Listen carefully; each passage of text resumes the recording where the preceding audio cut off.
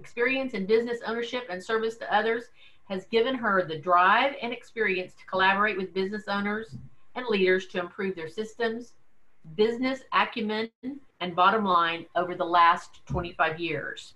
She served 8 years in the United States Navy, managed high-performance teams with IBM for 10 years, has owned a local in-home pet care business for 13 years, is a certified pet CPR instructor, we need to hear more about that, and a certified senior personal trainer. She volunteers with Faithful Friends Animal Assistant Therapy and serves on the board of directors for Second Chance Pets.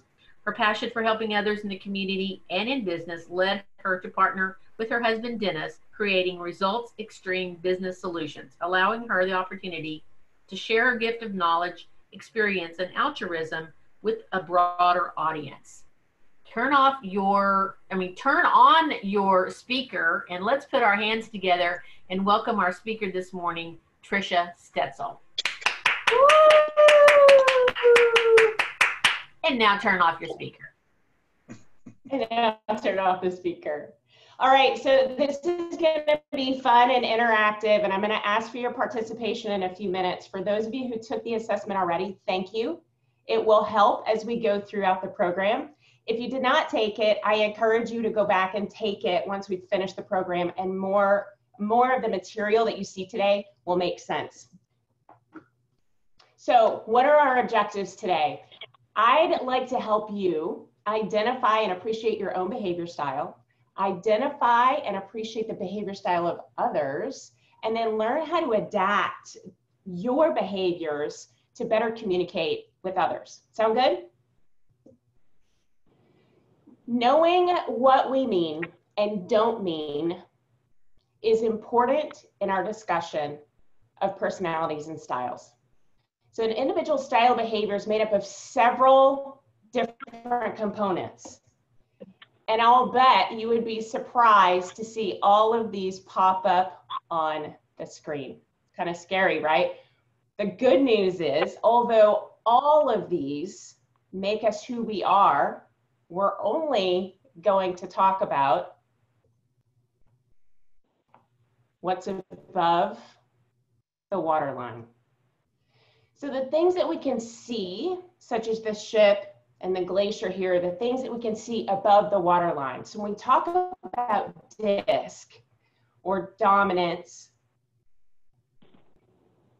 and compliance and steadiness and connectors, we're talking about the behaviors above the waterline. All of those things that I just showed you a minute ago are the things that are below the waterline that takes a much longer for us to get to know these people, all right? So the 4 things that we want to find above the waterline when we're talking about DISC is how we deal with challenges and obstacles, how we influence others to our own point of view, how we deal with the pace of change, change, and how much we've had this year already, and also how we deal with rules and procedures.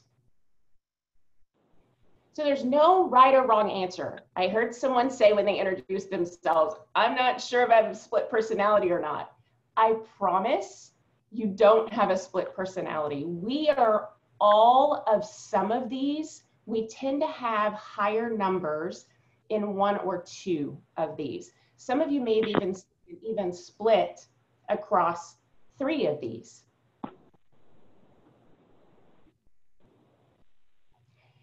What I want you to pay attention to on this chart is the thinking and feeling. So when we're looking at the top 2 boxes, which are the blue and the red, these are more thinking type behavior styles. And the green and the yellow, which is below the midline, are our feelings, more so. Now, again, this is not 100%. I'm not telling you exactly who you are. This is all based on the words that you circled.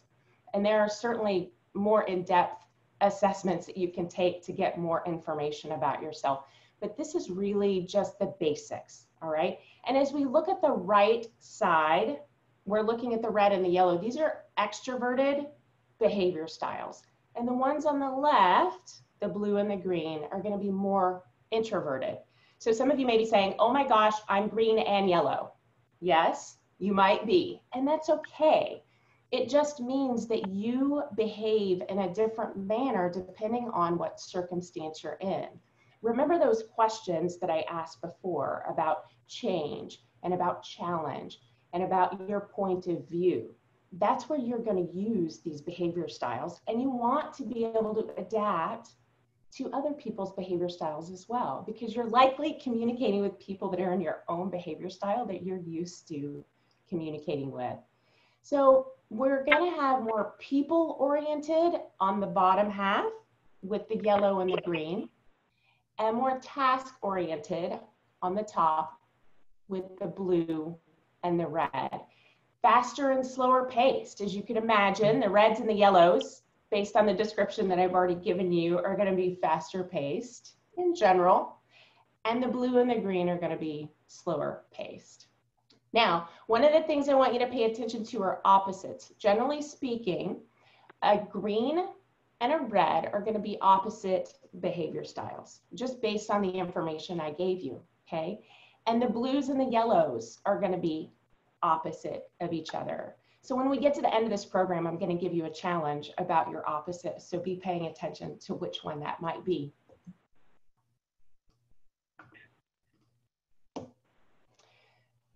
Oopsie. All right. So some of you, and you know what color you are wondering how the overall population falls in general terms here. So what we're looking at is about 17% of the US population falls into the dominance style. About 38% falls into the influence or the connector style, 32% in the steadiness, and 13% in the compliance area. And you might notice that it says conscientious on here, I think on my chart. The C could stand for a lot of words, but they all fall into the same type of behavior category. So now I have a poll for you guys. This is where I need you to participate.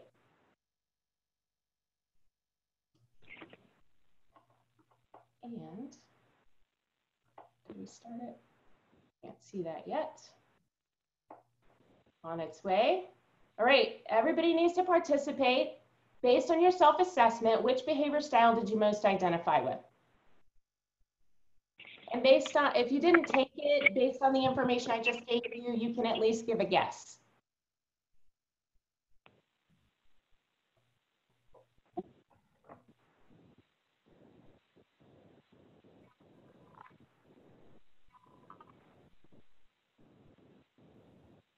Almost there. All right, who didn't vote? Got a couple people, holdouts.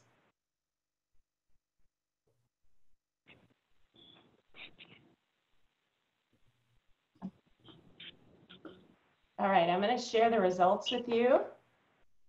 I don't know if I move it over. Okay, so I can't move it over from the screen that you're looking at.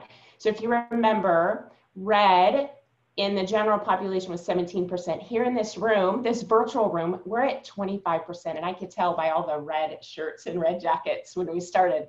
So what about the yellow? In our national average, it's about 38%. Here in this room, it's 29%. For our greens or our steadiness, 32%. And here in this room, it's 21%.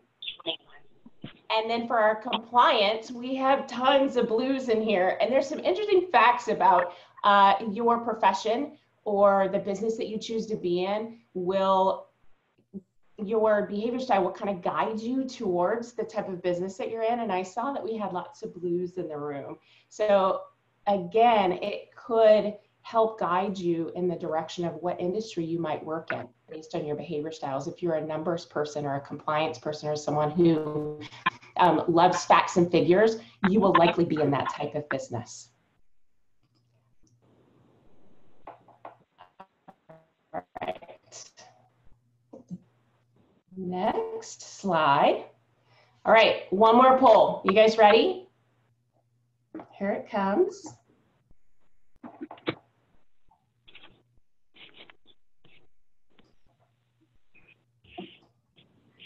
All right, when you see that apple that was on the screen, which group of words first came to your mind about the beautiful red apple that was on the screen. We got 4 groups of words. What came to your mind first when you saw the apple on the screen?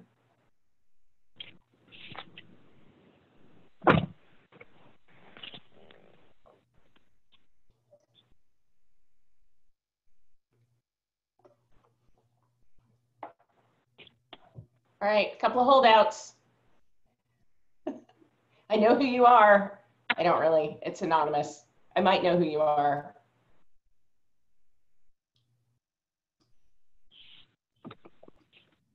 Okay, here's some interesting statistics. Most of you at 67% said red, shiny green leaf. Now, I will say, because that was the first choice, a lot of you may have selected that choice. But if you think about how many thinkers we have in the room, are fact people, are you surprised that we have 67%? Because I'm not. And then the delicious, healthy, crunchy is a kind of a feeling, or even the Snow White, Big Apple, childhood memory. There are some people that saw that as well. And nobody, surprisingly, said apple. Are you guys all against Macintosh? I don't know. I know you're laughing over there. I see you. All right. One more poll coming your way.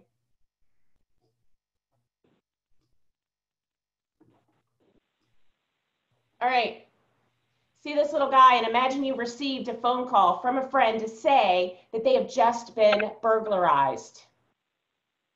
I want you to look at the order of the 2 thought processes that I'm going to flash up on your screen.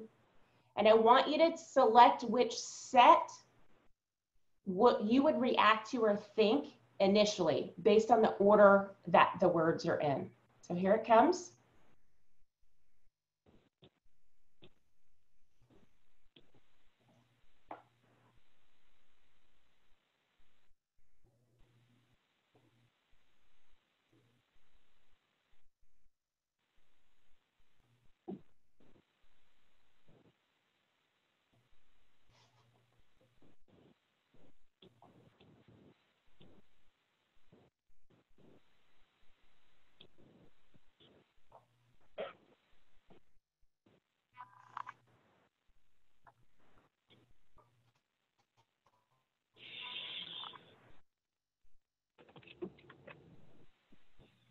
I got a few holdouts.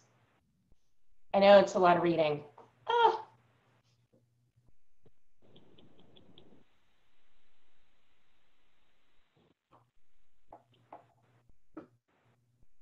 All right, here come the results. So maybe a little bit of surprise here based on, so the top group of words are going to be our thinkers, right? What happened? Do you have insurance? Do you need a locksmith? Did you call the police, right? All of the facts are first, where the second set of words, the feelings, come first. And I know some of you said that you had a high feeler. Some of you have a high I or a high S behind whatever your dominant behavior style was, and that's probably where this comes from. I will also tell you there's some interesting facts about DISC and the association to male versus female and the way those numbers come out. If you're interested in that, we can talk about it later, but there's some really cool facts out there around that.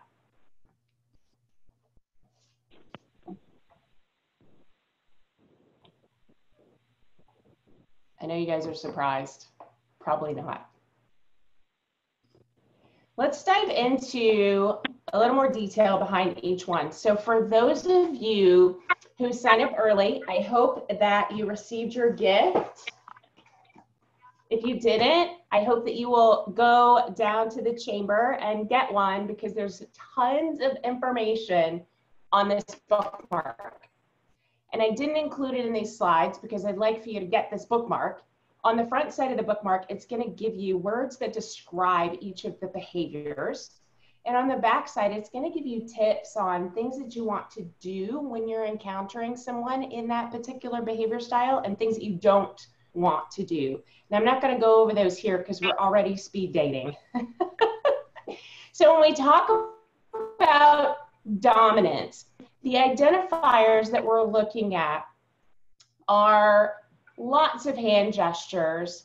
They may be a selective listener. They're definitely risk takers. And if you remember back in the first slide, these are going to be your faster paced behaviors.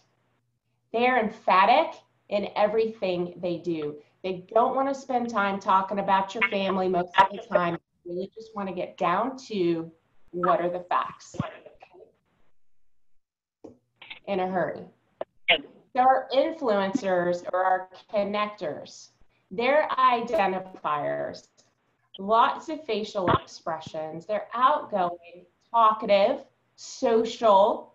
They're risk takers as well, but don't act as quickly as, say, someone who's in a dominance behavior. And our yellows or our influencers love recognition and being the center of attention. Not all of them, but some of them. If you're a super high I, this might be true for you.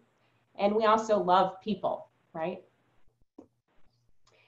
Steadiness for our greens that are out there, and we have a lot of them. You may have lots of family pictures, not only in your home, but in your office.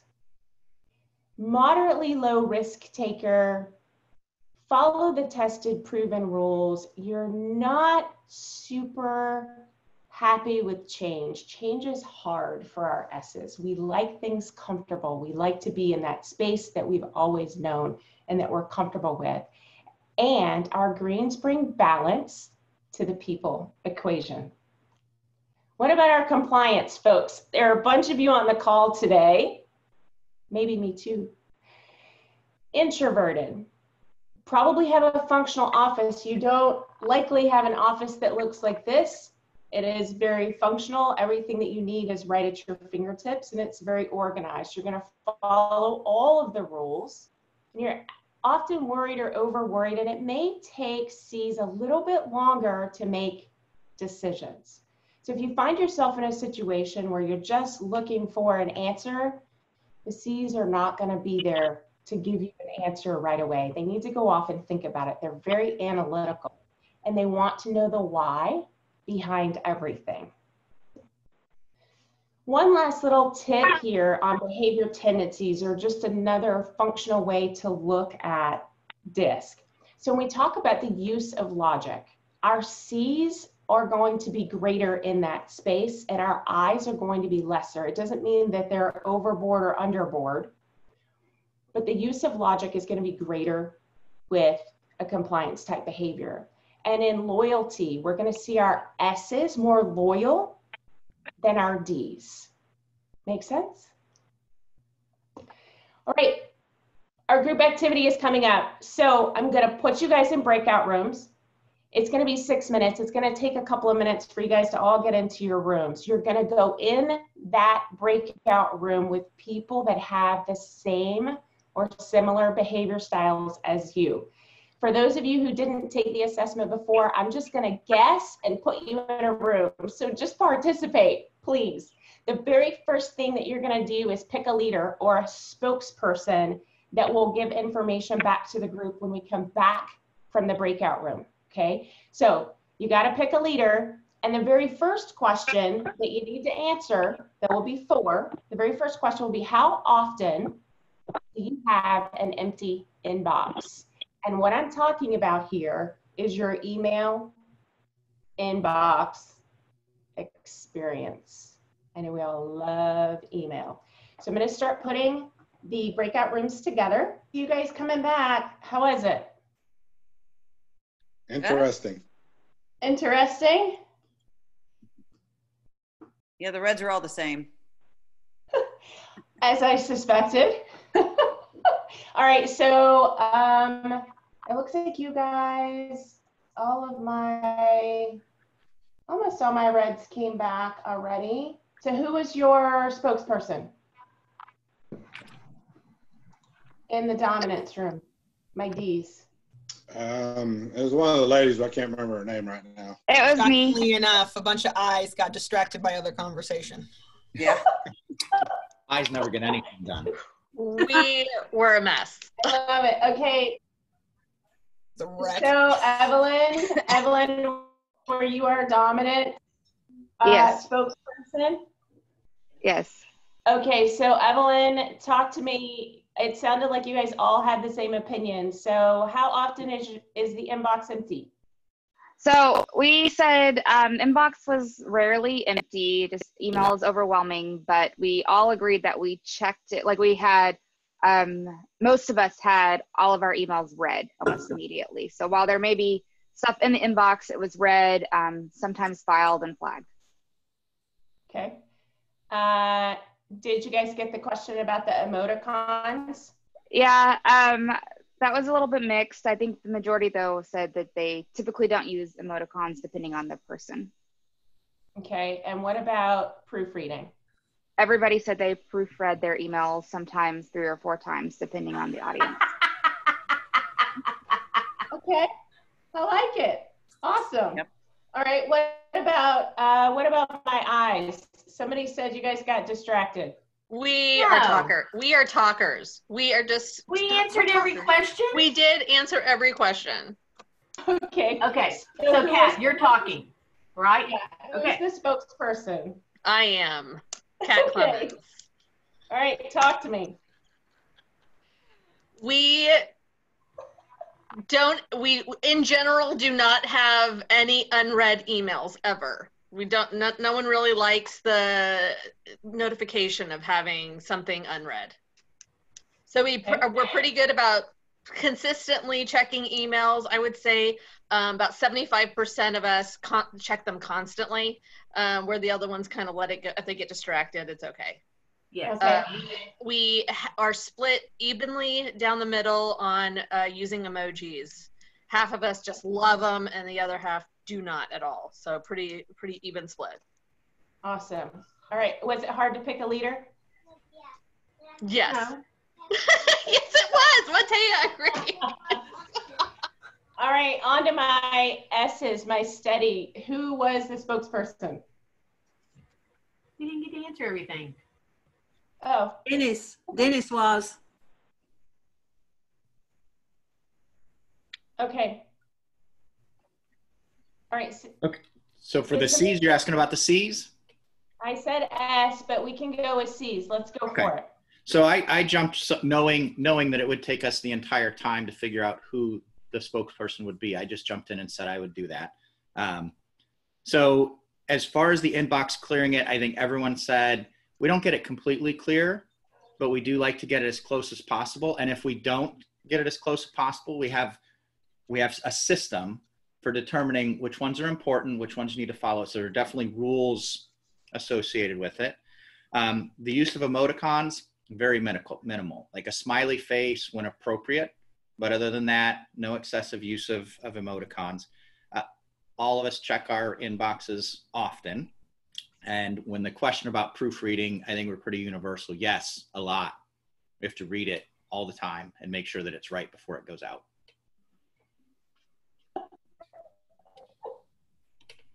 Okay. All right, good. Are you guys seeing what's going on here? So if you're an I and you like to use emoticons, you're sending a message to. What about my S's? Do we have a spokesperson for S? Yeah, Tracy is. Tracy? Okay, Tracy. All right, so we had quite a little bit of variety and all the same. So on the inbox, everybody looked at their email and read it. Some people dealt with it once a year where they put it all in the folders where it belonged. Other people kept it completely there so they could always reference it whenever they wanted. So only their unread was, the most new, they could tell the difference. So we kind of went to those two extremes. The emojis, we had some who had it as a cultural in their office, and so they used them there, but not at home. Others just didn't use them. Some of us use it at home and not in the office. So it seems to be for our group that it's whatever is appropriate for the culture that you're dealing with. Okay, and how was it, Tracy, picking a leader in your group? Well, that's interesting. When we showed up, Scott told us who the leader was. And then we needed to have a little help because we didn't see he picked me, and then I said, all right, I'll do it. And then he had to take it over because I couldn't see some of the blue balloons. So we all helped each other be the leader. Wow. So it kind of falls into place, right? We've got our thinkers and our feelers and our introverts and extroverts as you guys listen to the answers that were coming their way. So Ava, don't kill me. I know that I'm over my time, but we are having so much fun. I just want everyone to know that this is my disc profile. The jacket was a farce. I am actually a very high yellow, high green. I have very low red and blue tendencies. My spouse happens to be a super high C. We are opposite personalities and we figure out how to make it work. By knowing your own preferences, you're going to gain greater understanding and clarity into not only your own preferences, but other people's preferences. It's going to make you a better communicator. So I know we're over time and I absolutely want to hear your takeaways. I would like to make sure you get your homework first. So what I want you guys to do leaving this program is go find someone in your opposite behavior, someone that you wouldn't normally communicate with, and at least 3 times over the next 7 days, communicate with somebody in your opposite behavior. All right, Ava, I know you want to kill me. It's already 9:53 and I took up 8 extra minutes of your time. If anybody has any takeaways or wants to reach out to me and have a deeper discussion about DISC, I would love to do that. I'm sorry that I took us over, that getting everybody into groups takes a little longer than I had expected it to, but if you do have questions or you want to connect with me, please feel free to reach out. I'm absolutely available and I love, love, love to talk DISC. Thank you. Look Ava. at that. Do you see that on the screen? Free 20-minute business checkup. Oh my goodness gracious. Everybody take that down. And if you don't take it down, reach out to us, reach out to the chamber, and we will get you that information. And if you haven't taken the assessment, again, reach out to myself or to Montea and we'll send you the assessment so you can take it. So you can be super duper clear as to what you are.